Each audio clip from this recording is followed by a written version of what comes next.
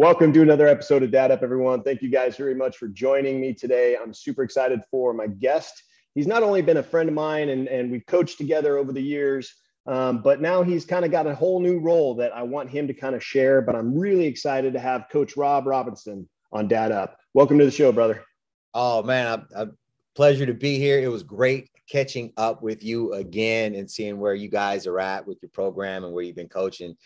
Had all those years coaching against each other in various leagues and different schools. And it was really good to be able to catch back up with you again under these circumstances. Yeah, absolutely. I agree. It's been a while since we've seen each other. For those of you that are listening or watching, you know, Coach Rob and I, including the school that I currently coach at, we have coached against each other several times in games, and he's always kicked our butts.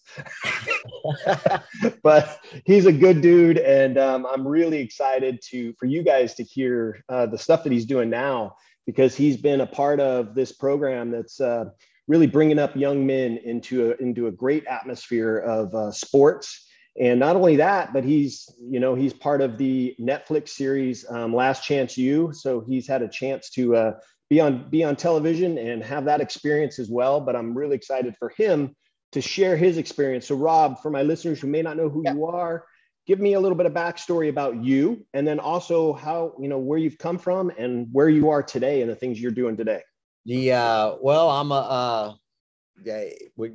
if you looked up basketball coach in encyclopedia, you're probably going to find either me or someone very similar. I'm just all hoops, man. I just am. I'm from Kansas City. I moved out to California in 1989. My dad moved back to Kansas back in 2000, and I've pretty much been the only Robinson on the West Coast forever. So I'm a Midwestern guy, a Midwestern dude, although I've been in CA for a while. Basketball was a big deal there. Yeah, I grew up about 20 miles from KU, from Kansas University. We was all big Jayhawk fans. And basketball really mattered, and it just kind of sunk into me.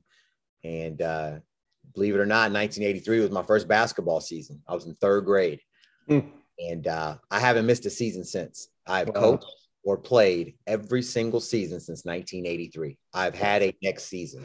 I don't even know what life would be like without it. It truly is just a part of me and like part of my DNA. Basketball is an incredible sport. It takes you so many places. Basketball has taken me so many places across the country to meet so many different people in so many different ways. I'm truly grateful, to be a part of it and to be able to coach it. As you just said, this coaching journey has been, man, I was a junior college assistant coach in 97. I was a head coach in the United States Basketball League in 1998, 99. I got my first head high school coaching job in 1999. I mean, I don't even know if I was 26 yet. I was young. I mean, I looked like one of the players. And that started my journey I was a high school varsity basketball coach in the Inland Empire for 20 years at Notre Dame High School in Riverside. Great run, especially there at the end. We were very successful, but we were successful throughout the years. But at the end, we were actually able to get over the hump and win a CIF championship and get to the state final. So it was a great run doing high school, and it was a great experience for myself.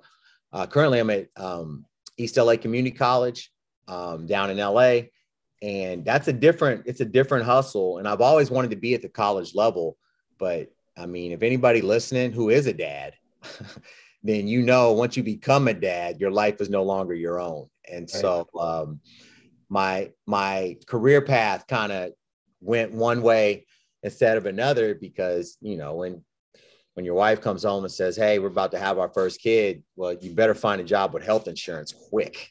So instead of going to be a GA or a volunteer assistant or restricted earnings coach at the college level, I took a high school job that was full-time with benefits, and I thought I'd be a high school coach for 20 minutes, but it actually ended up being 20 years.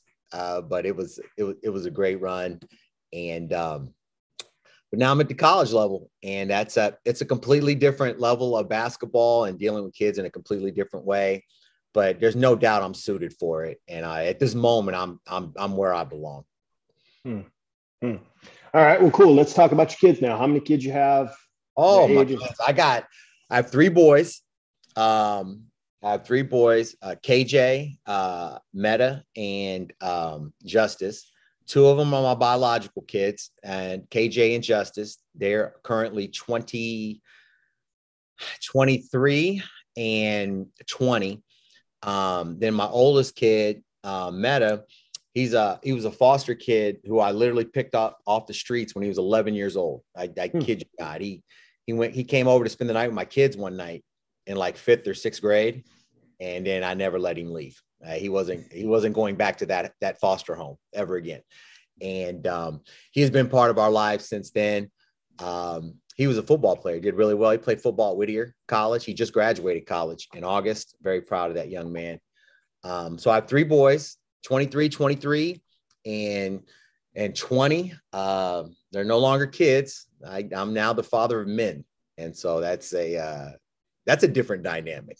Yeah, that's for sure. Cause now I'm working with them, you know, you're no longer like dictating. Now you're working with them and what they need to do or what they want to do. You know, now it's operation, make them successful so they can move out.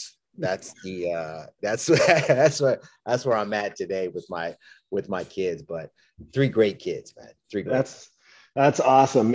Very similar to mine. I mean, I have two boys, but my boys are 23 and 20, and kind of the same scenario. You know, my oldest is now graduated from college. My youngest actually plays college basketball at Hope International University in Fullerton. Oh, cool. Yeah, so he's playing there, and I'm like you said, we're kind of, once they hit those adult years, we're no longer like the dictator. Now we're just kind of the guidance counselor, right? We give them advice, and if they take it, great. If they don't, that's okay too. But yeah, I mean, you're absolutely right. We're just there to guide them and support them. So we're so hopeful that they take the advice, but you're just looking at them knowing that they're not. And then you're like, well, you're just going to have to learn like I did. Right. Because I'm pretty sure I did the same thing, you know? But with the COVID thing was interesting because it kind of pushed back kids getting out, because it used to be for so many years, you just got to 18 or 19 and they go to college and they leave. But it was kind of a weird thing the last couple of years that nobody left. And so it's a different dynamic. But my youngest one, who's 20, he was a high school football player as well. It's real weird. Everybody played football in the family, and I'm the basketball coach, but I love football. And truthfully, I would rather have been a football dad than a basketball dad. I'd have been an impossible basketball dad. I mean, there would have been no way of making me happy, right? So I'm glad that I just got to go and be a football fan of my kids. Right. After football games, all I wanted to do was put my hand around them and say, hey, how was your night? Whether it was good or bad, and buy them something to eat. Or, if it was basketball, I'd have been like, what's up with that jump stop? You have to bounce pass in the post, son. Are you ever going to get in help side? That would have been just horrible car rides, So I was very grateful for the football experience. And now they no longer play. The last one's done. And the other one was actually playing at East LA Community College up until like the first game. And then he decided he didn't want to play after going through that whole process after playing in high school, which is cool because when your kids play football, you want them to play because they love the sport and it's cool. But I mean, the day my son's last game in college, and then when my son, this last one, said he didn't want to play anymore, I celebrated because it is such a dangerous thing that they do. And my kids have both had multiple surgeries, concussions, like the whole thing that comes with football. But I know they loved it and I supported it. But when my last one came to me, Jay, he said, he goes, Dad, and he was so sad. And he thought I was going to be so disappointed. And when he said, I'm not going to play, I was so relieved. I was so relieved. I was like, hey, son, listen, you still got your marbles. You can walk. You know what I mean? Like, his brother got dinged up pretty well. My oldest one, his elbows messed up, his knees messed up, multiple concussions. So it's I was very pleased with that, but it's they're still here. I'm still hoping to push them out, and do the right thing and make them responsible adults. the goal is to get them out so that they don't ever come back. Right. And I want them to come back every weekend. I want them to come back on Thursdays for dinner or whatever. Of course, I want them to come back, but it'd be just cool if they just didn't live here. You know what I mean? So I can maybe downsize, maybe get a bedroom apartment in the city. You know what I mean? I just have all these rooms and all this stuff everywhere because you have kids everywhere. But that being said, oh my gosh, I can't imagine how much I'm going to miss them when that does happen. You want them out because I want them to live their own life and have their own experience like they should. That being said, I don't rush it because I know when it's over, it's going to be over. So I've just tried to enjoy like every moment I can, especially the last couple of years, us all being around one another. Yeah, that's awesome. I consider my boys, and you probably feel the same about your three, but now that my boys are adults and they're kind of making the decision, even though they're living here, I consider them two of my best friends. When they were growing up and I was their dad, I wasn't their best friend. They weren't my best friend. I was more of just the leader and the role model for them and the guidance and the dictator, as you said earlier, right? But now that they're adults and they make decisions of themselves, they're two of my best friends. And I love the fact that they're here, but I'm like you, dog. I cannot wait for them to be out of the house. Out the house and on their own. So, you know what I got that from my father. Like my dad, like everybody who's our age, pretty much our dads were either in the military or fought in a war. Like almost all, like everybody I grew up with, dad was in Vietnam or Korea, or they were in the military at some point, And so my dad was in Vietnam, and then he was a police officer before he worked with the feds. He was very strict. Incredible parent though. But my dad used to be on me for everything. He was real disciplined. And then I moved out and went to college. And I remember my life before I left the house. And it was like, boy, be home, do this, do that. It was like all this stuff, right? Like do this, do that. But I moved out and I got a scholarship. So he didn't have to pay for nothing. And I was making my own decisions. And I was only gone like a month. And I came home for the weekend and it was a different man. It was a completely different guy. And now he's the homie, Right. And then I'm like, I go to my room to get something and I'm going out and I find myself explaining to him like what I'm going to do for the night. And he goes, I don't care. Like, what do you mean? I don't have to be home by 12:01. Like, what are you talking about? It's like, you got it now, son, and then we became best friends. So from 18 to 49 now, me and my dad have been the best friend. He's my best friend in the world. We've done everything together. We've been there for one another. We have the most incredible conversations and experiences together once I turned 18. And that's kind of what I try to mimic with my own boys. Like now, I don't judge. I don't chastise and preach, man. I just guide them in the right direction. I tell them how I think things should be, how to live right, how to do right. And I hope they take that advice, like we said, but I'm just their best friend. Now I'm just their biggest cheerleader of all times. I'm my son's biggest cheerleader. And man, it's the greatest feeling having your kids as good friends. It is the best feelings. And then the weight comes off. You still have the weight because they're your kids, no doubt. But it's a different kind of weight. Mm-hmm. You can almost breathe. You got past that part where, all right, man, I didn't mess them up. Right. I didn't mess them up. They didn't get in too much trouble. I didn't mess them up. They're working, they go to school, they got degrees, they have solid relationships, they're good to their mother and other women. I'm like, okay, I didn't mess them up. All right. So I feel pretty good about that. That's awesome.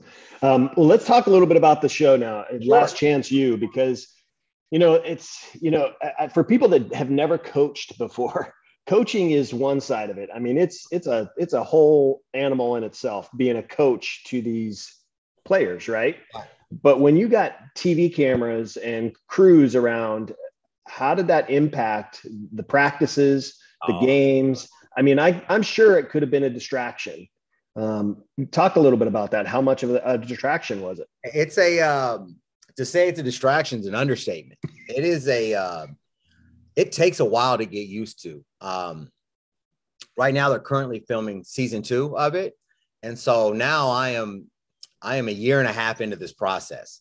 So when I get to school, when I get to East LA at like 9:30 in the morning, within an hour, I am mic'd up and maybe a camera crew following me throughout the day, or ready at all times. They'll mic you up, and then there'll be a crew outside of wherever you're at. Like if I'm in my office, they're outside. If I'm in the gym, they're right outside the gym. If I'm in the locker room, they're outside the locker room. And what they do is they just literally listen to you all day. And the moment they want to film something that they're hearing, they run in. It's kind of like that. So I've been mic'd up, for years now. And in the beginning, it's the weirdest feeling, because when it first started happening, like I didn't know what to say or what to do. And you kind of feel like you're in a show and you're not your natural self. Right. And that was happening with me as the coach. So you can imagine what an 18, 19, 20-year-old kid was feeling when the mic is on or the camera is there and they're having a conversation with their friend or the coach, or they're even filming practice. It was a huge distraction to start off, but the kids really do get used to it. It affected them for a few weeks, and and this year we do understand that. When it first came, we didn't understand that at all, because it was new to us. So it was some growing pains. With season 2, however, right now, like the coaches, we got it. Now it's just helping the kids, get through it. Last night we lost a buzzer beater. And we're talented. There's no way we should ever lose, but we did lose by 1 last night. And all of our games are tough because every single game we play, it's the other team's Super Bowl. Every one of them. The cameras show up, the crews show up, and the other team goes, "This is our moment." And the other players say, "This is my moment. This is my 15 minutes right here." And every team we play, it plays its best. I mean, every team. And I'm the number 1 scout guy on our team. Like I scout everything. Before we play a team, I go over every point they scored the entire year. I look at every set. I look at every player, every point that it was scored, which has become increasingly difficult as the season goes. It was easy week 2 because the other team only had 176 points. Right now, like when we play Citrus College this Wednesday, I got to look at 735 points scored and like how they scored it. It becomes pretty troublesome, and you'll look at a team. And so we played a team last week and they're shooting like 30% from the 3. They make 6 or 7 threes a game. Yeah, they hit 16 threes against us, and they're jumping up and down and they're playing the most incredible game. And we win by 6. And and I watch them play the next night and the same team loses by 17 and they don't make any threes. And I'm like, what the heck, So it's the cameras change things, but it is definitely a distraction. And when, like, if you were in my office right now, Bryan, me and you were talking, and you can't tell, like, and we watch it on the show, but in real time, like, there's a camera right here and you can't see it. So as me and you were talking, right outside the frame here, but within 4 feet of us is a camera and a mic boom above you and this whole thing. And if you're not used to it, it can affect you. It can even get you out of character. But if you stay true to like who you are as a basketball coach, which is extremely important, and as a father, because I treat these young men just like I would treat my own kids. I don't do anything special. Coach Rob just shows up. The same guy who left the house shows up to the locker room, and I'm going to father them just like I father my own kids, especially, it's a different dynamic when they're 16 and they have another parent you have to deal with. But in college, they don't have to do what you say. It's literally just giving them advice and trying to help them through. And it's a cool dynamic. It's one I think I'm really suited for. But yeah, that mic and that camera, it'll change things. It'll make things a little awkward from time to time. Because I mean, every conversation, my wife calls, now I'm used to it now, but now they hear everything. And there's nothing I can do. They don't turn it off, but you do learn tricks. Like you take 2 fingers and go like this, the mic, you can muffle the mic, but hey, I can't tell you how many times in a week over the last couple of years, like we'll be having a conversation and I'll be like, hey guys, don't use this. They'll fire me.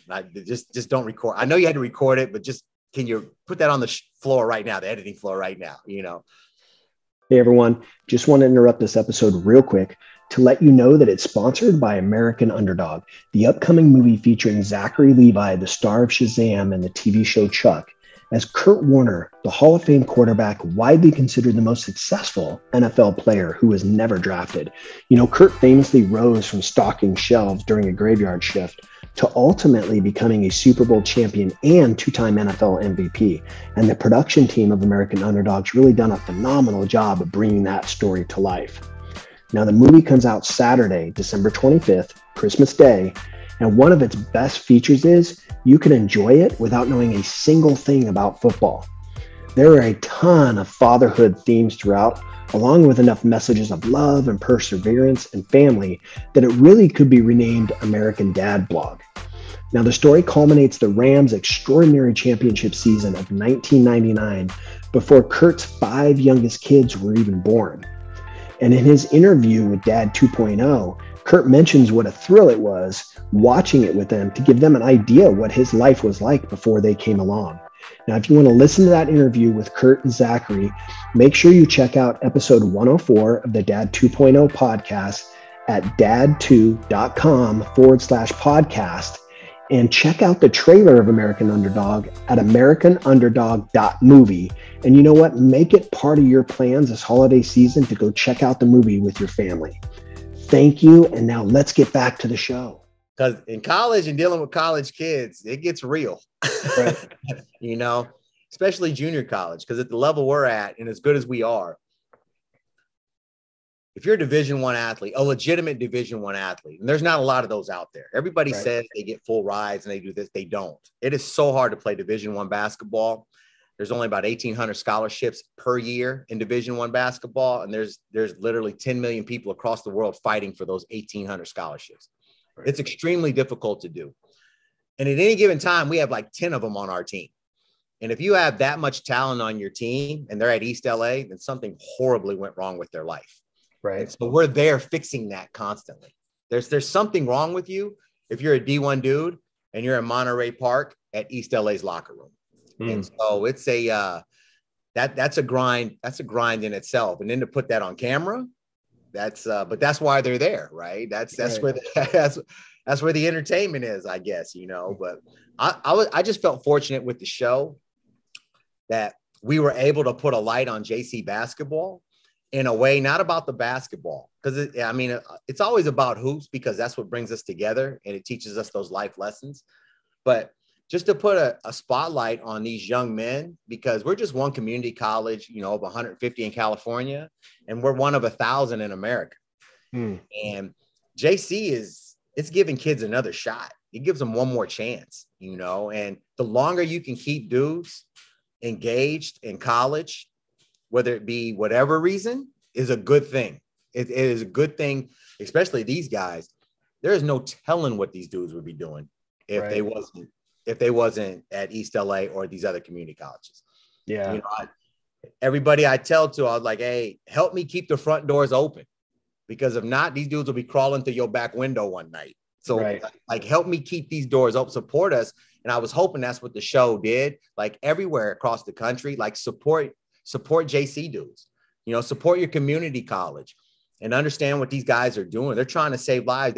People just look at it like this guy's just trying to win basketball games as a coach. You know, it's just about basketball and hoops. And nah, it's not. It's about shaping young men to be responsible for the rest of their lives, which is hard to do, because I was 21 and I was about as irresponsible as you can imagine. I went to school because they told me I had to go to school, you know, because I wanted to play basketball.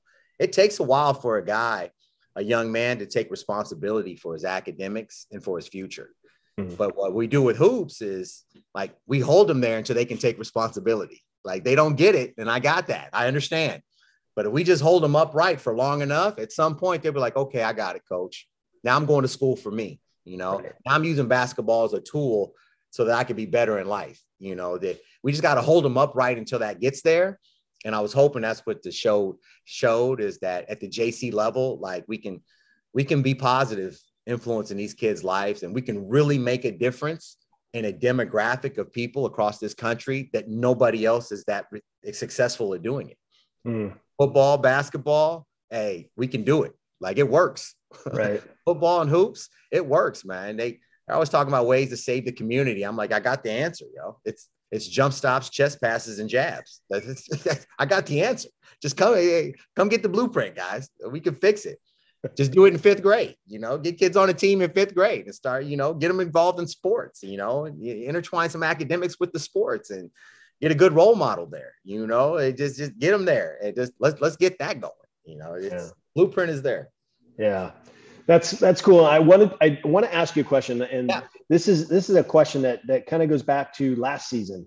Now, I watched last season, and for those that you haven't seen the episode or that seen the show, you need to watch it. Last Chance U on Netflix. But it is last season they had a pretty decent season. They were pretty dominant, and then they get to the finals.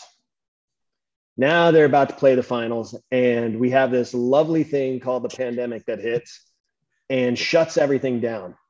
Now, as a coach, I know these tough conversations you have to have with your players, but I want to know, share with us that conversation, because having to tell your players, yeah, you guys were good enough to get to this game, and now we can't play. I can imagine it hurt you guys as coaches, and I can imagine the emotions and feelings they were going through. So talk a little bit about that. It was it was one of those days. It's one of those days in your life where it's like almost like a before and after, and then you'll remember, because you remember it. It was so significant. It was everybody had the same feeling, probably close to the same day, because it was a Thursday, it was March, and the country shut down the next day. And, I call it, it was like Black Friday in March. It was like everything shut down. And that day in particular, I mean, believe it or not, it's Southern California, it's raining. Like, when does that ever happen? So it was a gloomy day to even begin with. But that feeling when Coach came on the bus and he goes, "Hey guys, it's over." Because we were packed up. We're packed up. We're on a bus and we're going to play in the championship. And he said, "It's over."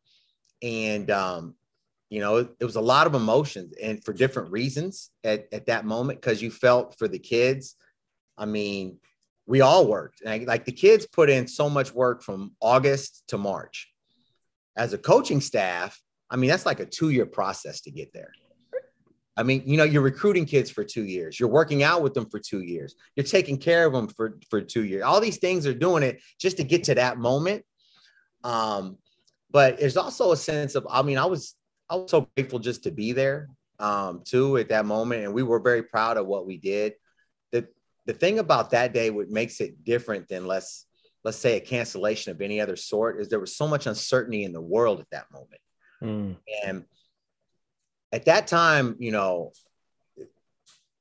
I joke, but I didn't know what COVID, what it was going to be. I was having like flashes like The Walking Dead, and I'm like, so I'm like, I don't know what this is.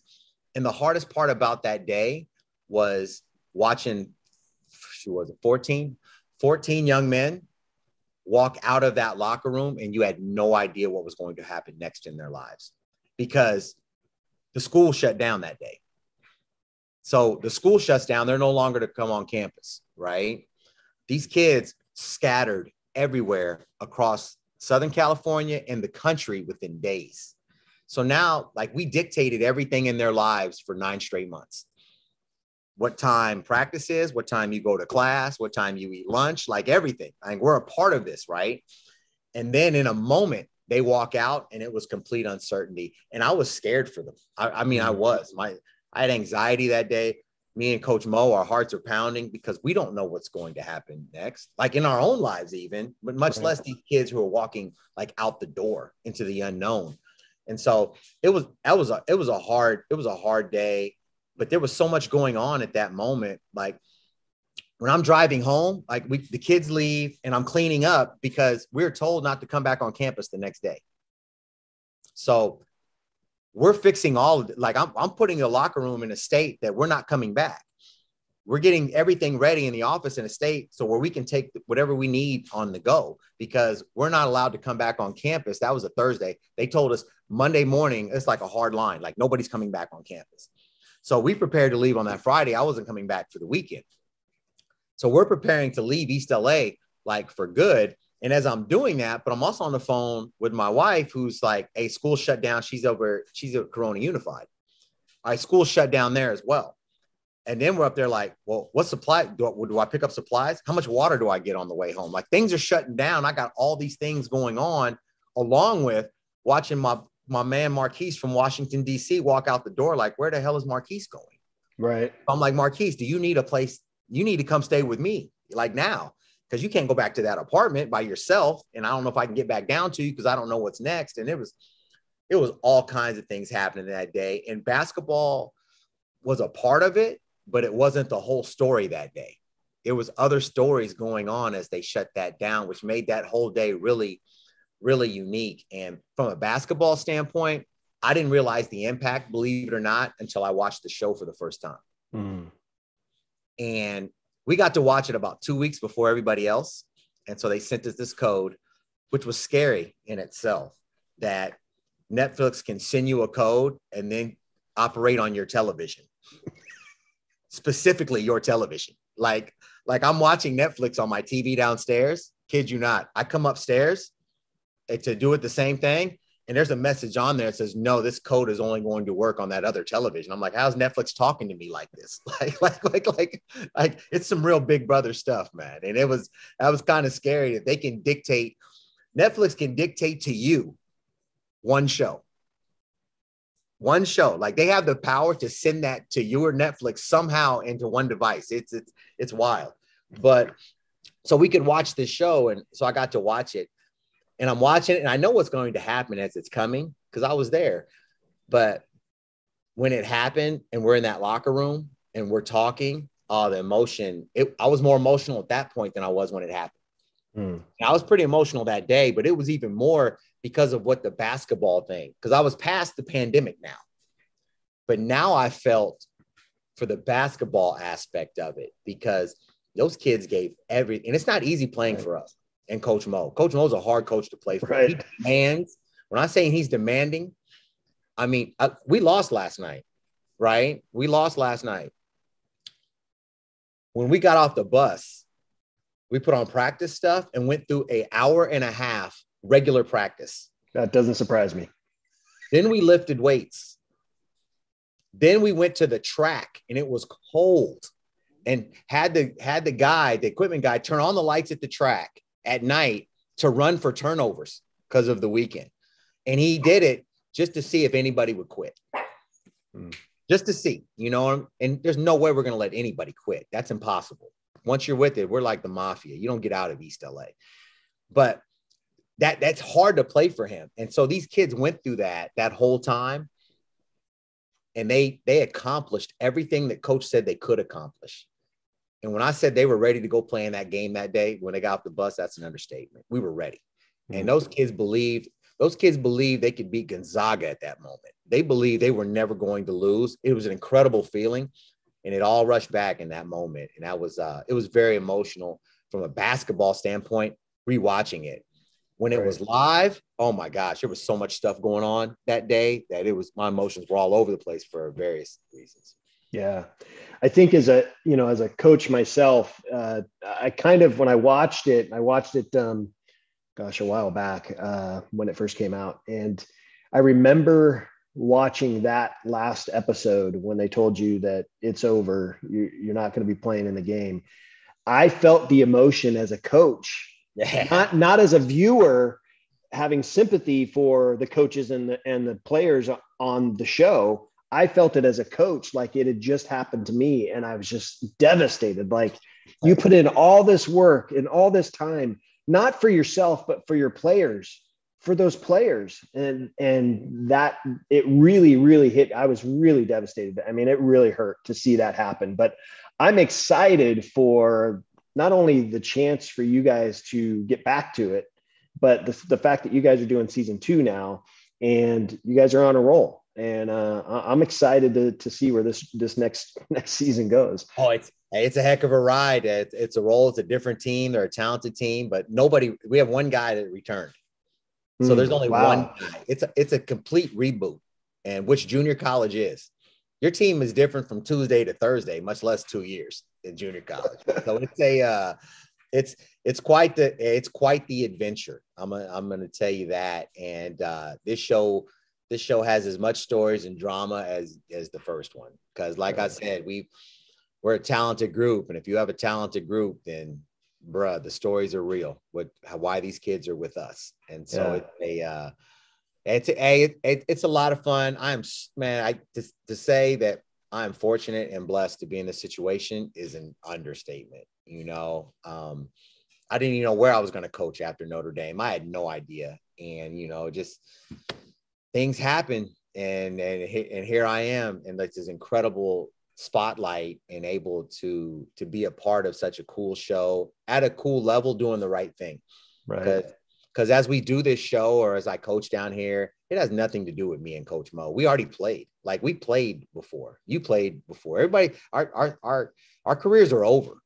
And then from a coaching standpoint, if you're 49 or 50 and you're that worried about your coaching career, something that drastically went wrong in your life, we're all I'm trying to do is create an experience for other guys. That's it, because as a player, and as I'm sure you tell your son, like, you got 4 years to create 60 years of memories. That's it. You get 4 years to create 60 years of memories, and you can feel good about that. And so that's what we're trying to give kids, is that experience to last them a lifetime with the greatest sport ever invented. Yeah. Now I want to ask you one more question, then I'll let you go. But I think that, as a coach, I still coach at the high school level, even though my boys aren't there anymore. And I do it because I want to be that role model, kind of that father figure for these players. Now, at where you coach, a lot of these guys come from homes that are broken. They come from homes that some of them may not even have a home, right? Yes, and right. You have a real important job as not only a coach, but kind of that father figure for them. How has that impacted you as a coach? Because you may have players that come up to you and say, "Hey, coach, I got to talk to you about something." And it's something on a personal level. And I'm sure it happens to me at the high school level. So I'm sure it happens to you. So talk about that a little bit. Those conversations, you have them at the high school level, but they become a whole lot more real and R-rated at the college level. It's interesting. It's an interesting dynamic. But to get to the point, for a lot of these kids, they don't have dads. Right. They don't have fathers. They don't. I would say half of our kids were raised by their mothers, and their moms did a good job, but it's still they didn't have a dad. And you don't have that male figure in your life. You have to learn how to deal with that male figure because they never had to do it. And for most of us out in the real world, you're gonna have to deal with that figure again. It's not your coach; it's your boss. Right. It's your boss. It's the police. You got to deal with authority in life. And so teaching that is what Coach Mo is incredible at. Coach Mosley is incredible at getting kids right. And he'll say no, we got to help you become a man. You know what I'm saying? You're not one yet.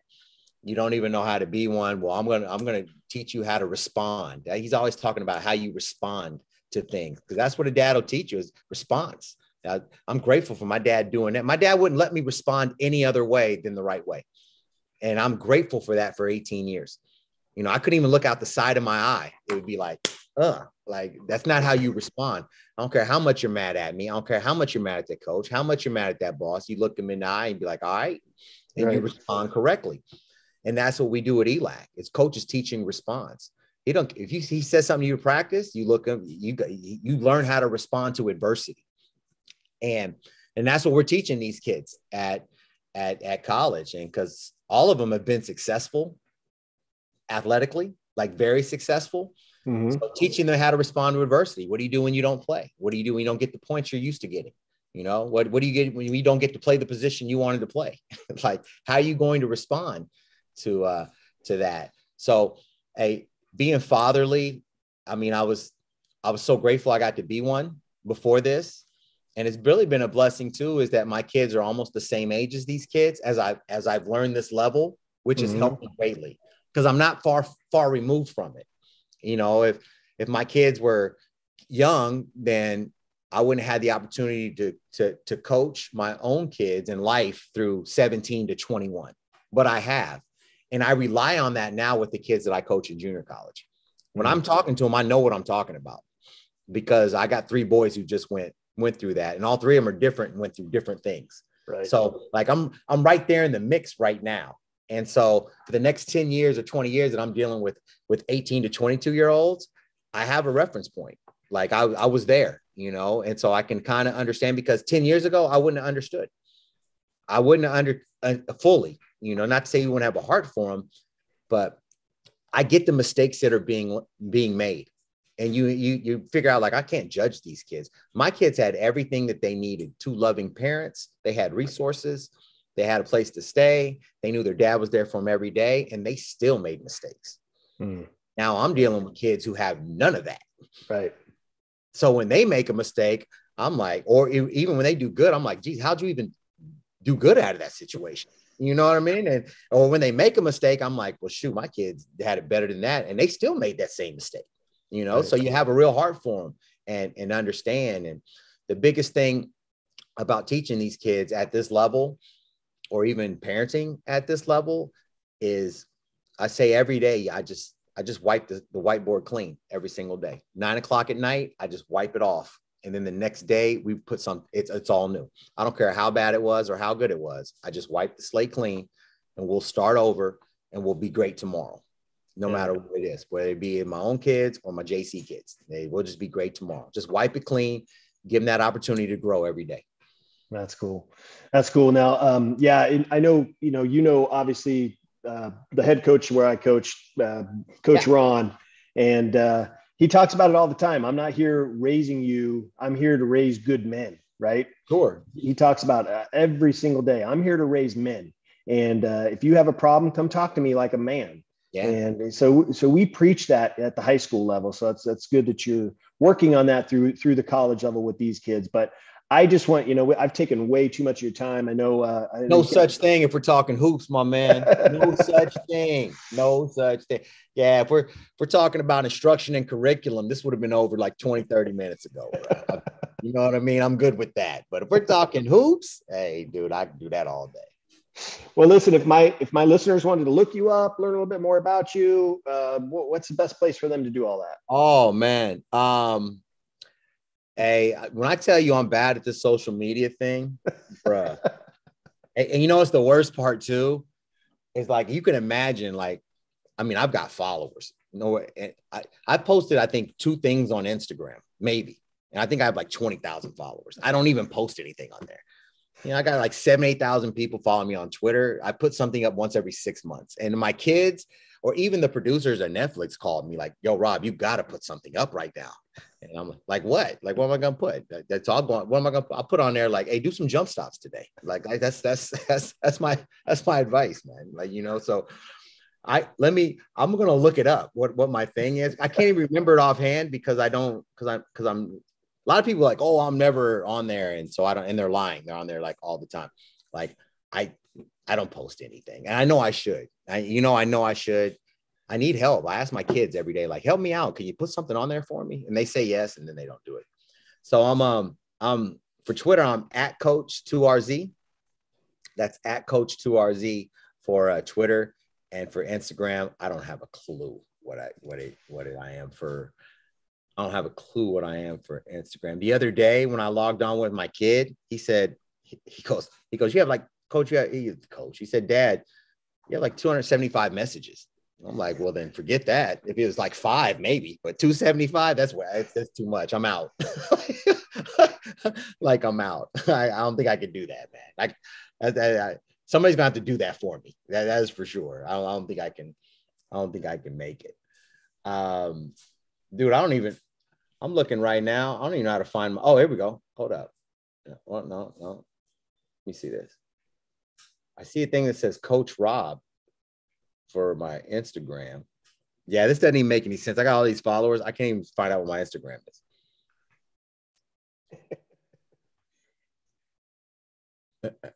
Oh, I see that part. Yeah. Oh, wait. Oh yeah. Coach Rob _ELAC. All right. Yeah, that's me. I'm Coach Rob _ELAC. You can catch there. Twitter, I'll respond to probably something like on that. Instagram's overwhelming to me. And then I don't know if you know anything about if you use Instagram or anything like that, but it's not something I was really into. It became really popular like in the last couple years.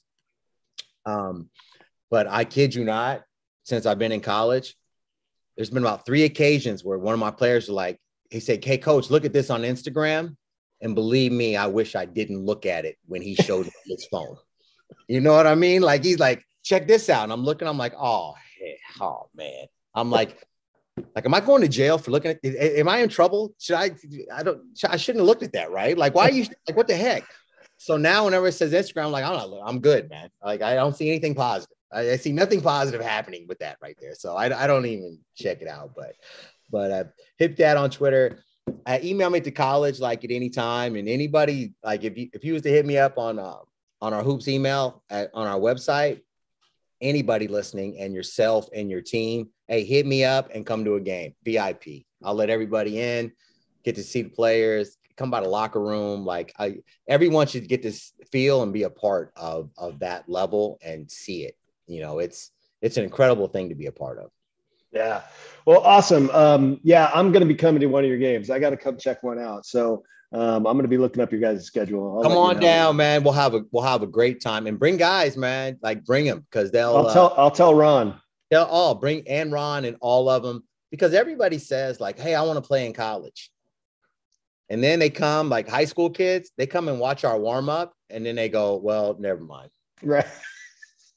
That's not going that's not going to happen. When you see our 13th guy, you know, who's 7 foot with like 5 Division I offers, you're like, well, I don't know, maybe not, especially because of COVID, because everybody is old and playing, and all the ages are messed up now. You got 21-year-old freshmen, and it's like, you know, like 17, 18-year-old kids don't even have a chance. It's so hard now. And so it's good that they see, if a 15, 16-year-old kid sees right now what he's up against, because now you're not delusional. You're like, okay, I got to be that just to play here. And we're not even talking about the Pac-12, the Mountain West, the Big West. Just to be here, this is what you got to be. Yeah, maybe I should start listening to Coach Ron a little bit more. Maybe I should start listening to Coach a little bit more. Yeah, I know with my younger son, he plays at Hope International University, and I know, I mean, even on game days, I can't text him. He can't text back because he's busy. Their game may not be to the evening, but they've got team lunch together. Then they do a walkthrough. I mean, he's got all this stuff going on for the 12-hour process. And then practices. I mean, sometimes his practices are at 9 o'clock at night, and they'll do a run through a practice, and they'll go to the weight room. And I'm like, dude, what time are you going to bed? Like, it's like, geez. Oh, it's you know what? It's crazy, but it's the best time of his life. Yeah, he's loving it. It's the absolute best time. And it's so hard in it because you're broke. You know what I mean? You remember when you're poor and you're living in poverty, but you get to play hoops. And you're like, man, it's got to be better one day. And then you look back and be like, no, that was it. That was the best. That was that was the best it ever was. When I had ramen and nothing else to do, that was the best time of my life. You know what I mean? But and now I got this big old house with 4 rooms full of everything, and I'm like, what the heck? I missed the apartment with 4 other dudes and no money. Like, what the heck? Awesome. Well, listen, Coach, I appreciate you joining me today. I loved it, Bryan. I really do appreciate it. It's good to see you again, and looking forward to it. Let me just let all my fans know, hey, guys, thanks for watching. Thanks for checking out this episode. Make sure you check out Coach Rob. Make sure you check out what they're doing at ELAC, and they're on a roll. So make sure you guys check them out. Maybe catch a game if you're in the local area. But I just want to thank my good friend Rob for being on the show, brother. Appreciate it. You're welcome. Thanks for listening to the Dad Up Podcast. Be sure to subscribe so you don't miss the next weekly episode. While you're at it, leave a rating and review. And if you know someone this show can help, be sure to share it with them. Want to learn more? Check out the website at daduptribe.com or leave Bryan a message on Instagram at daduppodcast.